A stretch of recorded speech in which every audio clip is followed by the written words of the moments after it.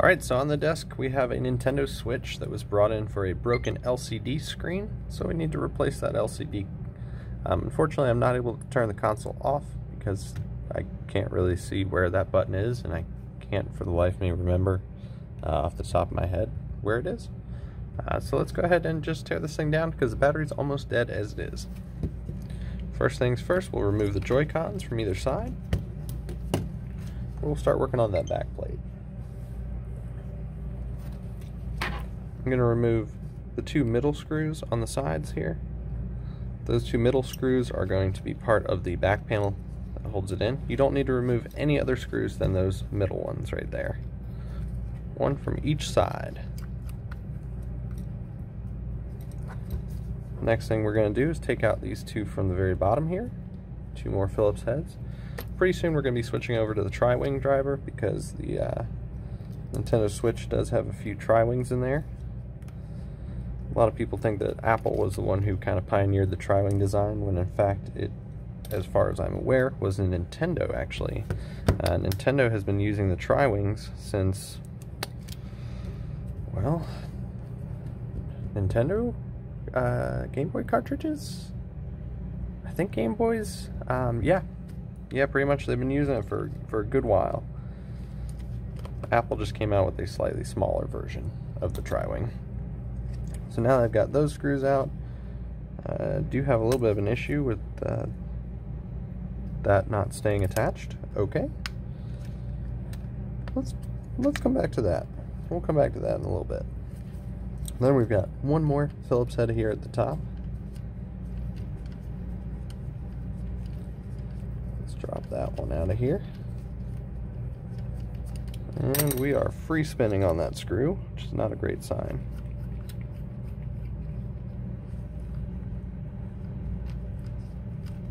When we have a screw that free spins, you want to give it a little bit of pressure for it to grab onto something so it can start spinning with a little bit of tension. So I'm going to add in this pry tool right here to give a little bit of pressure on that screw. And we will start unscrewing it while applying that pressure.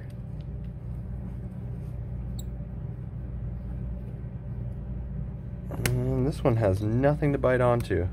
Unfortunately, this one is just straight stripped out. I'm not able to pull on it at all. So, think for a minute. Looks like, yep, tweezers prying up underneath is the way to go.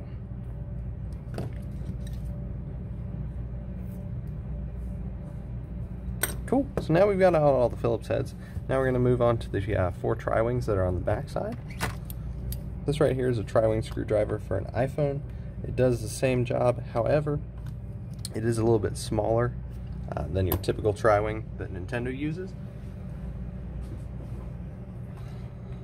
So for that, I've got another little handy-dandy toolkit. This one contains Tri-Wings as well as drivers for just about anything else you might be taking apart. This one I got from Harbor Freight Tools in store, and it cost me about $12. I've used it almost every day for about 3 years now, and not a single bit has broken on me. So I highly recommend precision screwdrivers from Harbor Freight. I'm not a huge fan of the Pittsburgh brand, but this is some weird one-off clone of Pittsburgh.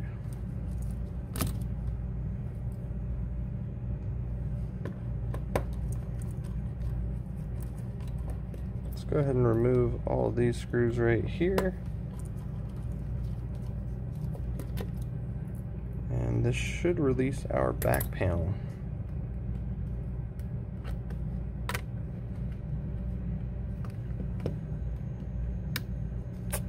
Don't forget to take out the game cartridges and the SD card. Ooh, what are we playing? What are we playing? Splatoon 2? Not bad, not bad. I was kind of hoping for Smash Brothers, but that's alright. I'll take what I can get. So my back panel is held on with a clip. Cool. Back panel's off. Got our SD card and our game card safely over there. let's go ahead and start unscrewing from the inside. First, you're going to want to remove that SD card reader. It's got one screw that holds it down, and then a flex connection right there under this kind of foam grommet.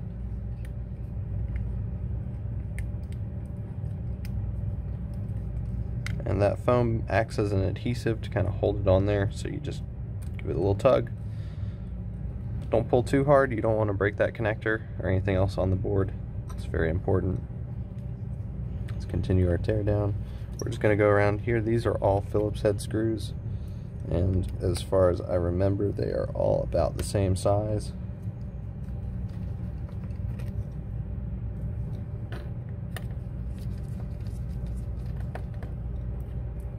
It's really the frame screws that have different sizes and lengths. Those you want to keep kind of organized and remember where you took them out of, so that you can put them back in the proper places when you're reassembling. Once we've unscrewed those 6 Phillips head screws, we should be able to pull this off. We'll take a little look around on the board just to make sure there's nothing going on weird on the inside. We can see that there's no water damage on this one. So with no water damage and no corrosion coming out of the power management area, we're looking pretty clear on this one.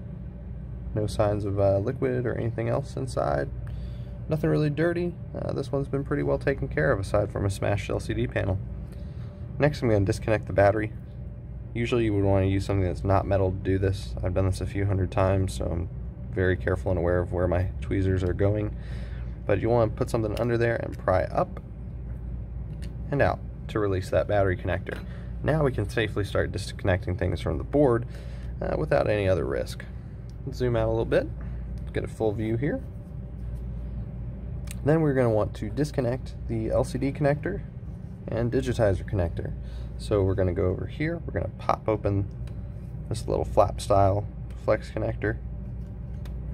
Very carefully, we do not want to snap this. There we go.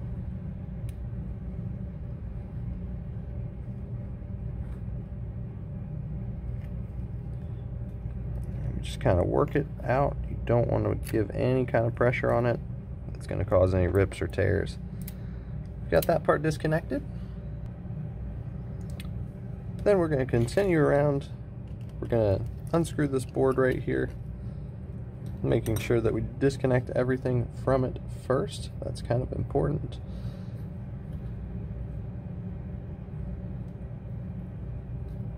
See that our board is still held in by a flex connection off to the right side here.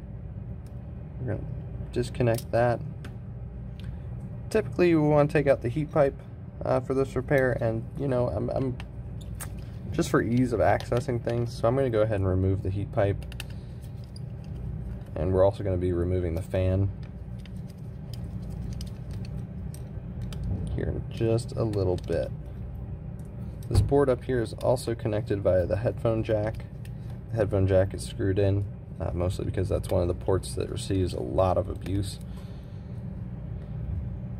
and kids are not exactly the most gentle. So we'll take that board out here.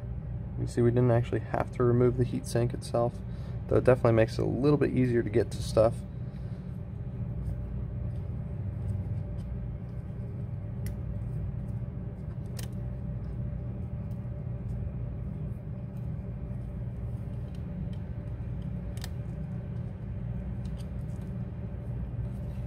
Let's go ahead and peel that off. That's just adhesive. We've got our heat pipe, thermal compound on the bottom. We'll set him aside right there. Then we've got another LCD connection, or possibly the digitizer on this one.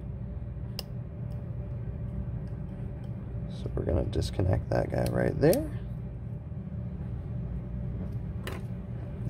Alright, now that we've got it all disconnected, it looks like that's going to be kind of a tricky one to route through the board. I'm thinking that we're going to have to take the board out to do this. I really wasn't looking to do that, but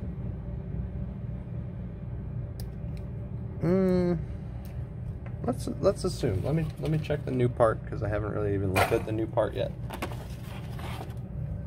we'll check the new part. We're going to see which flex connection is digitizer and which one is LCD. I know that they both have to be disconnected because the LCD tends to come out with the digitizer when you go to remove it.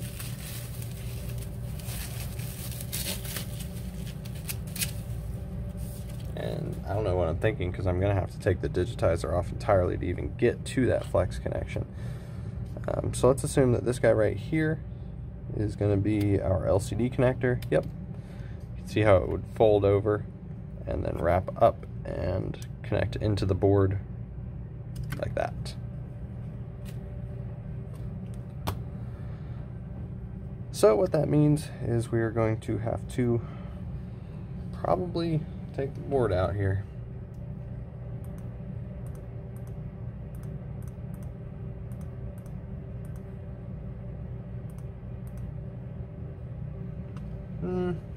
Nah, let's just go for it. Let's just go for it, see what happens when we take the digi off. And yeah, we'll be right back. So I'm going to remove the digitizer over here at my hot air station. We're going to turn it down just a little bit. We don't want it to be too hot, just hot enough that we can lift this up.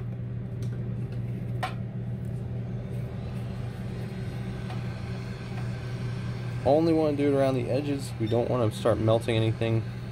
The digitizer and the screen are made of plastic.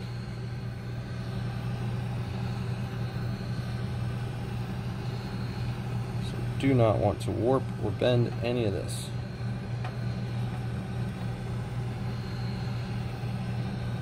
Give it a little bit of heat. I'm going to grab my pry tool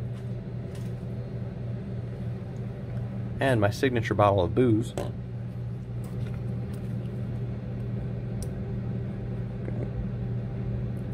Get a handle under here just a little bit. We're just going to add our booze right down those cracks.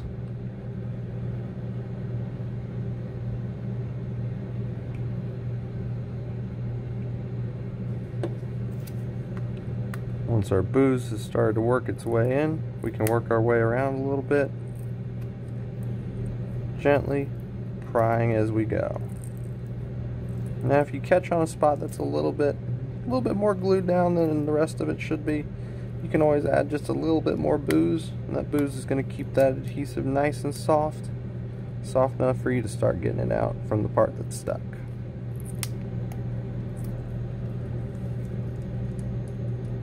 Now admittedly, this does not sound great when you're opening it. The sound that the adhesive makes as you separate it does not sound great, but do not worry. It is, again, plastic. It's not exactly going to crack on you. It can definitely scratch, and I guess with enough force you could probably crack it. But don't be too afraid. You just work your way around. Take it slow. Add a little bit of heat if you need it. And I'm not super duper careful right now because I know I'm replacing the LCD. So I don't need to worry about even cracking the LCD underneath. It's already been done for me.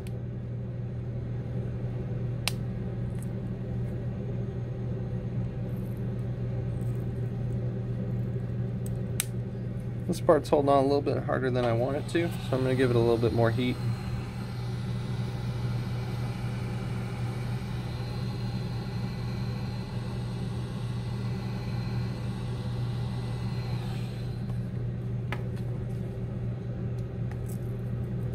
You can see the heat really helps soften up that adhesive quickly. And then once you allow the alcohol to soak in there, it's even more. So now we've got our digitizer separated.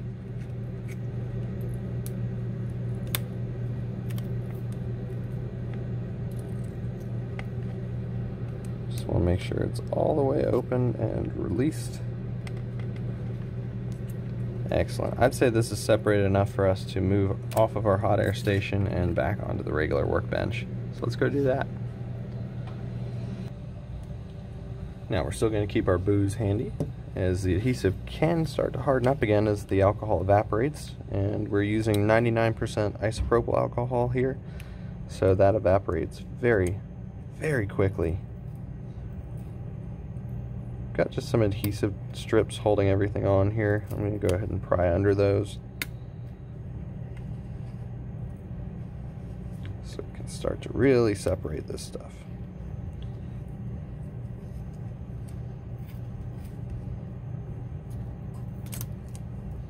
We'll be replacing the adhesive anyway, so I'm going to go ahead and take that all the way out. Make sure we can slide our LCD and digitizer connectors through the frame. Remember, we want to reuse that digitizer, so we're going to be extra careful on that digitizer flex connection.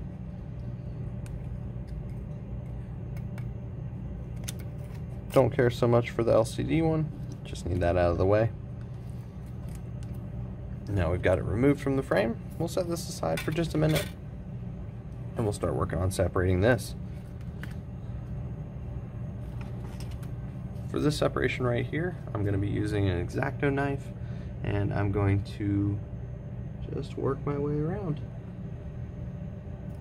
Very gently, very, very gently.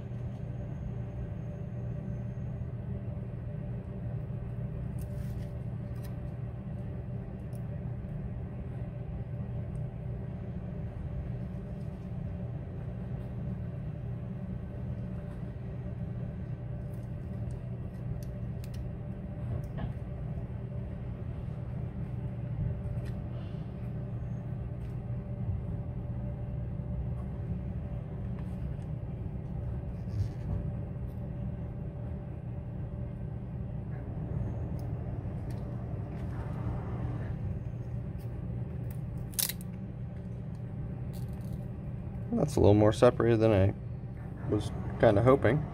I also noticed that I ripped this flex connection. That's okay. It's just something else to route when we're reassembling. No biggie.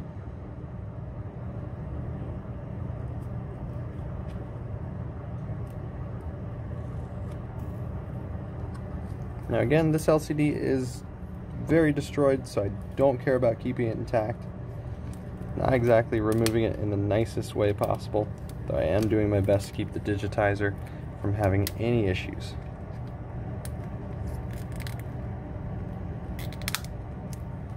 This is where our old friend Booze comes in handy again. We'll add a little bit of booze onto him, and a little bit of booze onto him.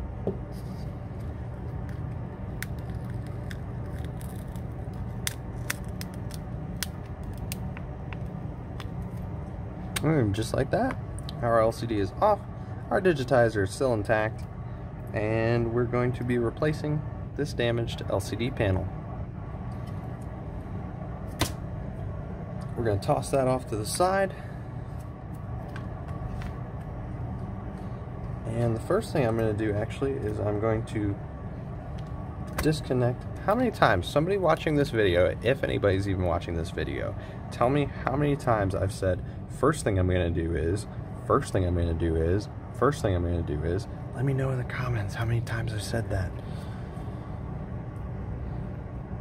Disconnect this little flex down here at the bottom. That's where our part of our digitizer is running out to, or LCD. Very important, very important. It's the LCD connector, and that's the part that we're replacing. That's why I don't care about it. I'm going to flip this guy over. I'm going to install the LCD panel first, and then I'm going to work on putting the digitizer back in. It'll be a little bit easier this way on me. So we've got our LCD panel. It's got two cables that need to be routed through here. So we got to fold this guy, and it's going to run up through the board here. This is a very, very tricky way to route your cable because there are resistors right there and caps that are completely in the way of what you're trying to do. So you just carefully route it through.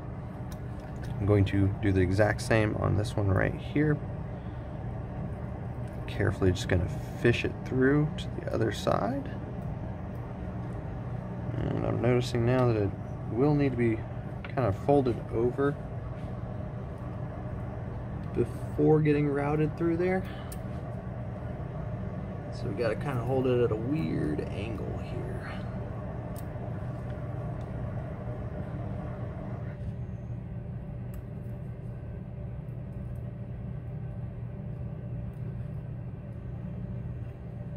Okay. Now we're just going to make sure that those are all through. exactly the way that they need to be. And we will start locking this LCD in its place. It has gotten stuck on the side here where the digi adhesive is. So I'm going to gently, oh so gently, work my way around that to get it out.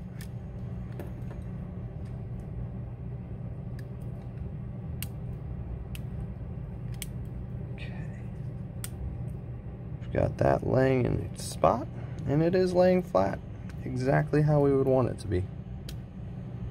Next, I'm going to give it a quick wipe with a microfiber cloth to get off any dust and debris that I might have on there.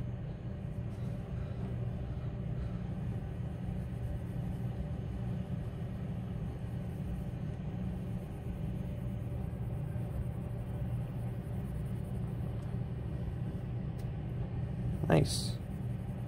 Looking good and clean. Let's go ahead and slap that digitizer down over the top. Now you remember I said we would have to replace some adhesive, and there's some that broke here along the bottom. I'm going to replace that really quick before I put on digitizer. Alright, we'll go ahead and route through the digitizer connection off to the side here. You know what? I said I was putting tape on. Lost my train of thought. Didn't put the tape on where it needs to go. Grab this tape right here.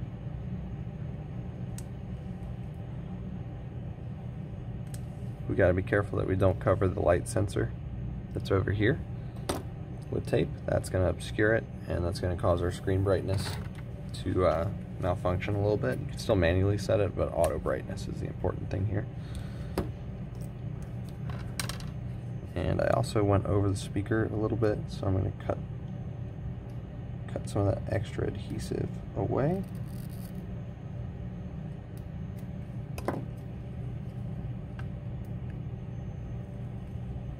Pull that off. Now we can route that digi all the way through. Lay it back down over its spot there. Nice and sealed. Let's flip it over and we'll start routing some of these cables.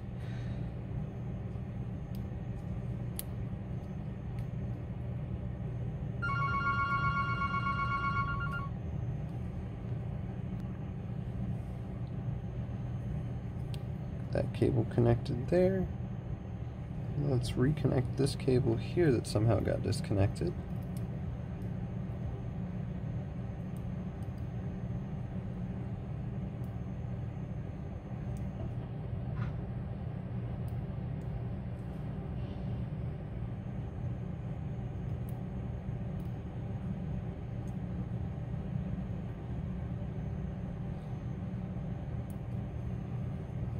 Okay, we've reconnected that. Let's reconnect this little guy down here at the bottom.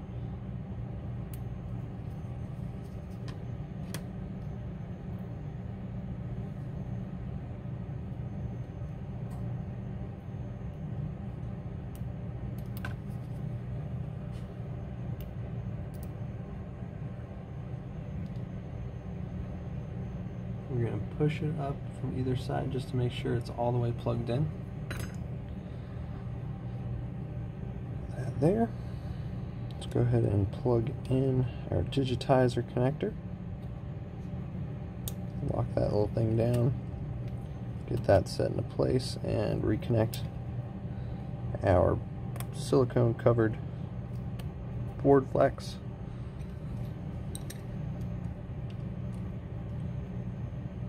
Tighten this little guy back down.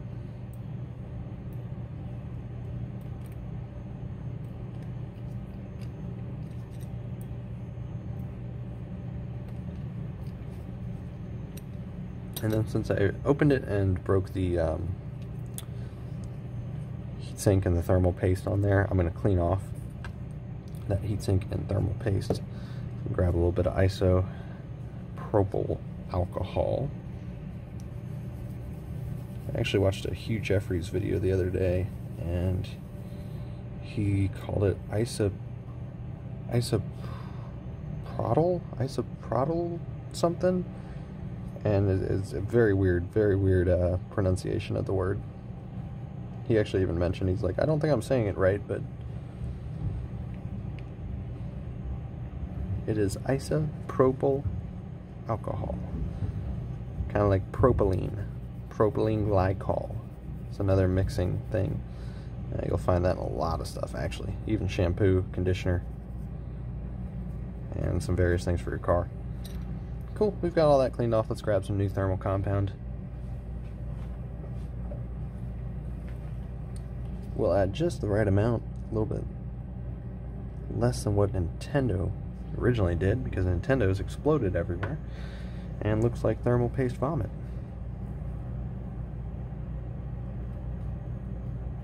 Line up our heat sinks on there. We don't want to bend that soft aluminum. Those fins are separated so that they have good heat transmission. You can send heat where it belongs. Cool, we got that on there. Let's grab our screws. We will screw our heatsink down over the processor.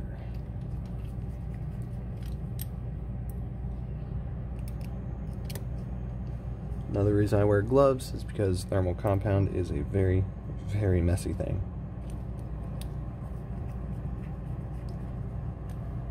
So we've got all that set.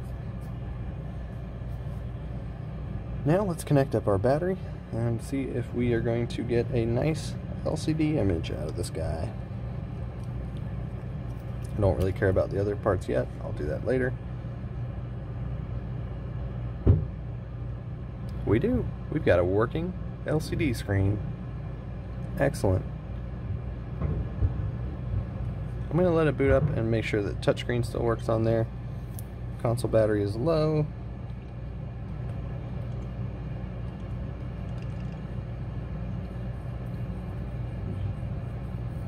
Touchscreen is still fully functional. Excellent. Let's power the console back off, and we will continue to reassemble everything. Then we'll clean up the screen with all these fingerprints on it. That's kind of important too. We want it to actually look good and look like it has been repaired.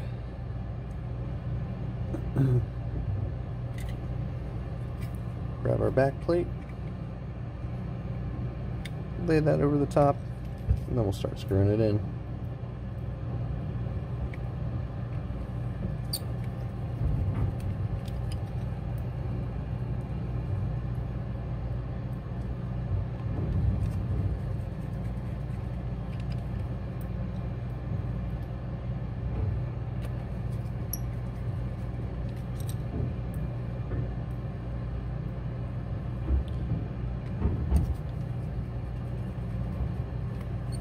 And don't forget to re-plug in your little SD card flex. He's kind of important. And after you put the back plate on and you've reassembled everything, you're going to be kind of disappointed and sad when you realize that you missed that. I only say that because I've missed it several times. Made that mistake before. We're not going to make that mistake again. We're going to plug this guy back in.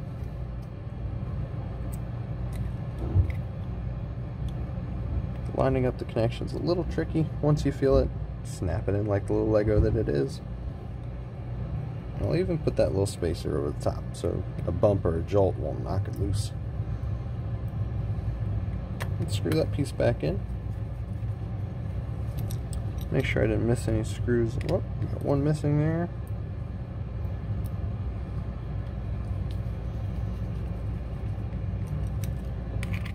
One there.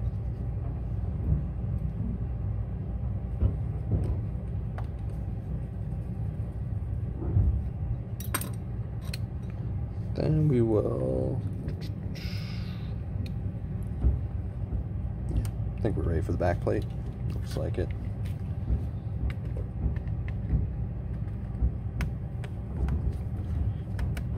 Now when I put the back plate on, I like to do the side screws first, because they're going to hold everything together while I flip and rotate this thing all over.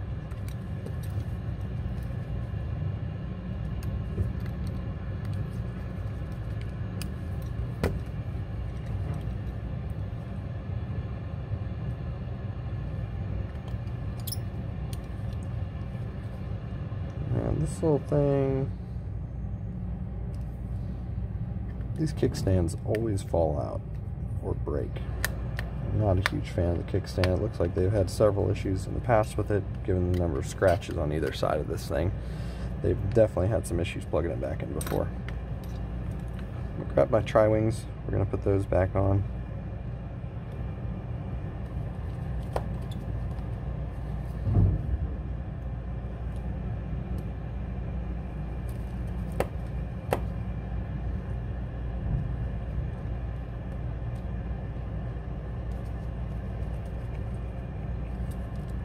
It's important not to over tighten anything in here. If you'll remember, when I was opening it, it had that stripped screw that just kind of free spun. That can be caused from over tightening it. It's important to note that for the most part these screws are going into plastic posts, and plastic posts can wear and grind down a lot easier and faster than metal posts.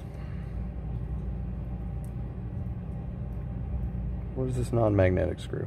We have a non-magnetic screw down here at the bottom, though I don't know why. Non-magnetic screws are actually just a complete waste, and engineering-wise make literally no difference. They do not interact with the board. They do not cause electromagnetic interference on these boards, actually. Not any board that was made in, well, since maybe the iPhone 4 came out.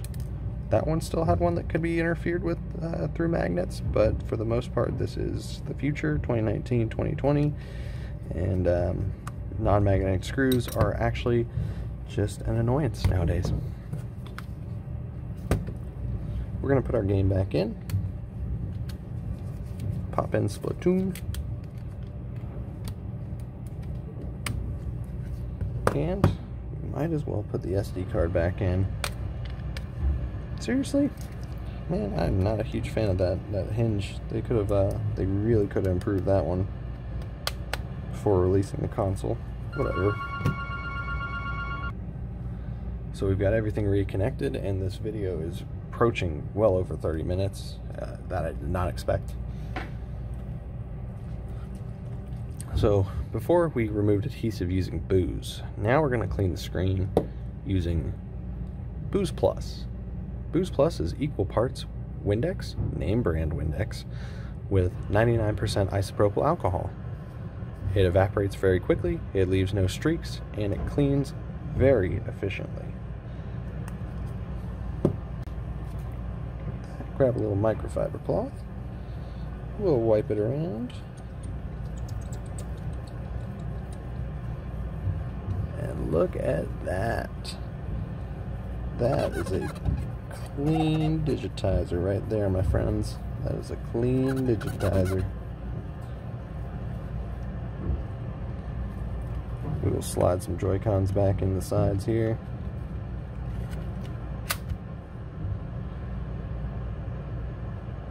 And this little guy is ready to play.